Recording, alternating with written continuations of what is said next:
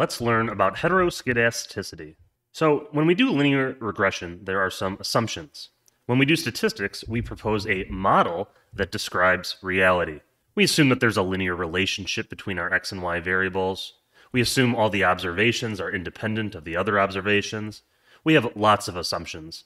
And then we have this assumption that the variance of the errors is constant for all values of x.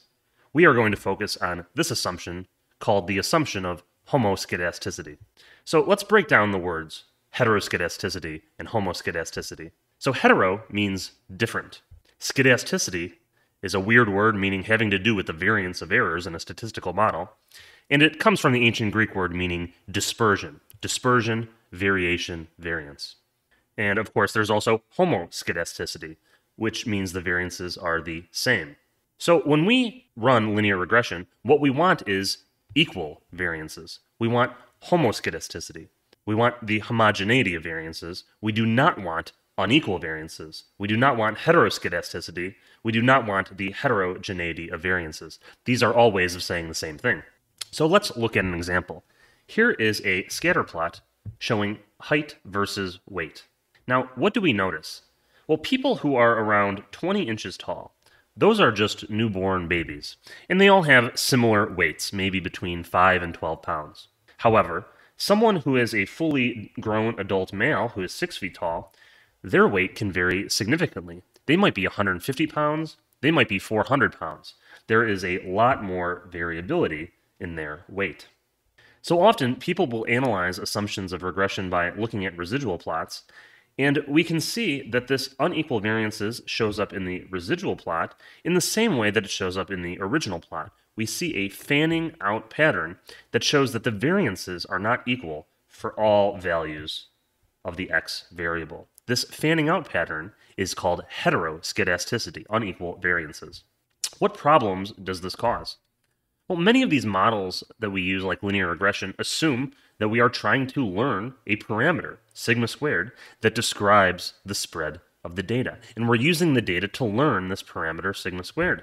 However, this parameter doesn't really exist in these heteroskedastic situations because there are different variances depending on the value of the explanatory variable. There are different variances depending on how tall you are. And this makes hypothesis tests and interval estimates unreliable because they are using a variance estimate that is not only inaccurate, but does not really represent the underlying truth that the variance is changing.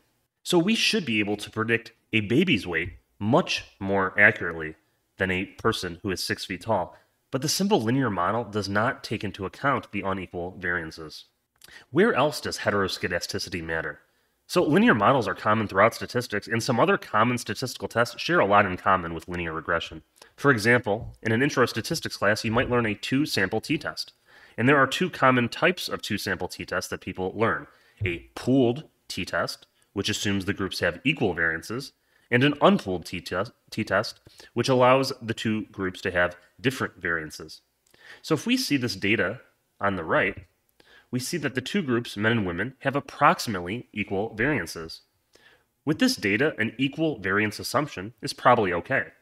However, if the data looked like this, an equal variance assumption would not be okay and would lead us to incorrect conclusions.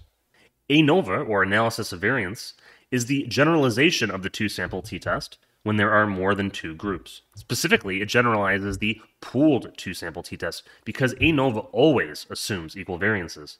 So with this data that we see here, all three groups look like they have equal variance. So ANOVA is probably okay.